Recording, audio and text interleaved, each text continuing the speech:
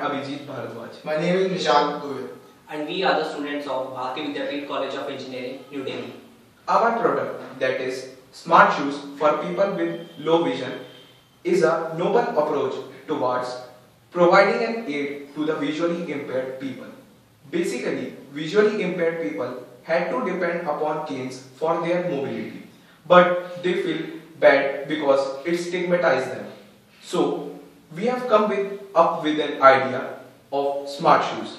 Our product consists of mainly three parts, that is obstruction avoidance, part 2, IoT, that is Internet of Things, part 3, power harvesting mechanism.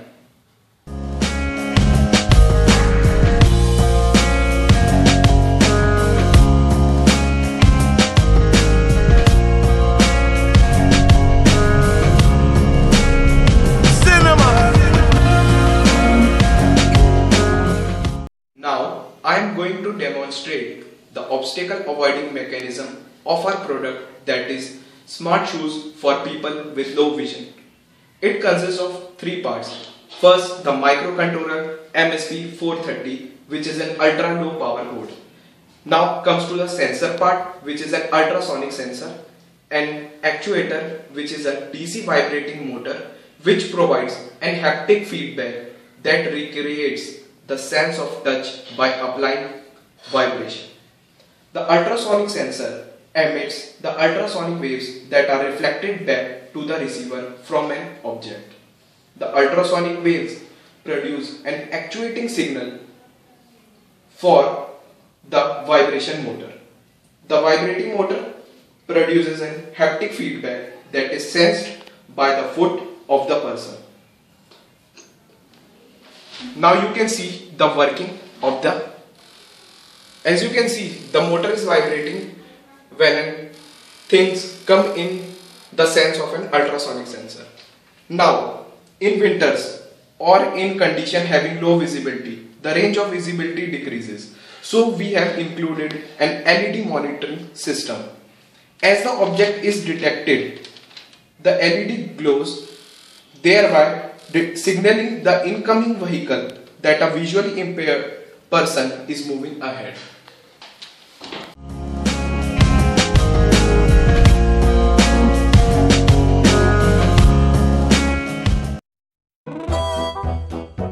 We are about to wake up to a new world, the world of the Internet of Things. Don't worry, it just means that objects will be able to speak to each other. They'll do our work for us and look after us. Now, isn't that a nice thought? They'll be able to react to our movements. They'll understand when we want some peace and quiet, or when we want to get information and news, or just have a nice breakfast. In fact, the Internet of Things already exists. Many everyday objects are already part of it, some a bit too much.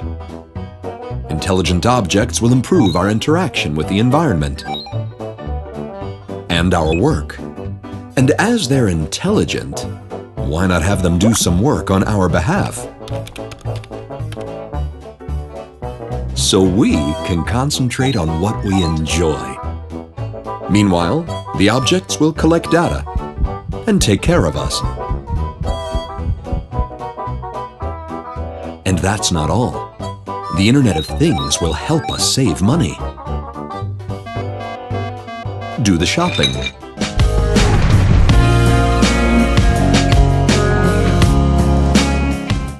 For the IoT interfacing part, we had ordered a Zigbee module, but since it has not been delivered yet, so we are using an Arduino board as our secondary board.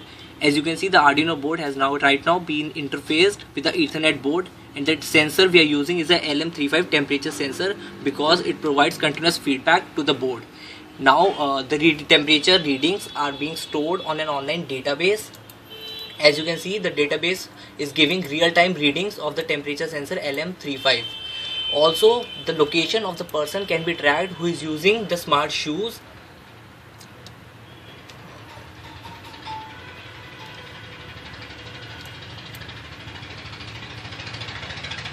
So as you can see, real-time location reading can also be taken, and it can be used by the near and dear ones of the person to track his location.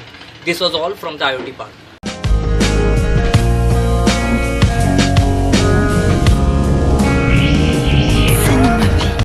Now I am going to show you the part 3 of our mechanism, that is power harvesting mechanism.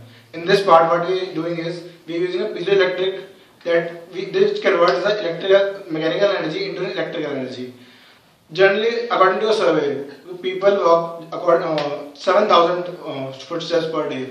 So what we are doing is we are using that wasteful energy into our useful mechanism. That is, that mechanical energy can be useful in our context. So that suppose this is an ankle of a person. He is applying a force to a piezoelectric. We are using 3 piezo in a series, and this is going to a bridge rectifier. This output is stored in a power bank. If we have energy in a power bank, we can do it. We can use it anywhere. So I'm just going to show you the little demonstration of this. I'm applying the force, and you can see the battery is just charging.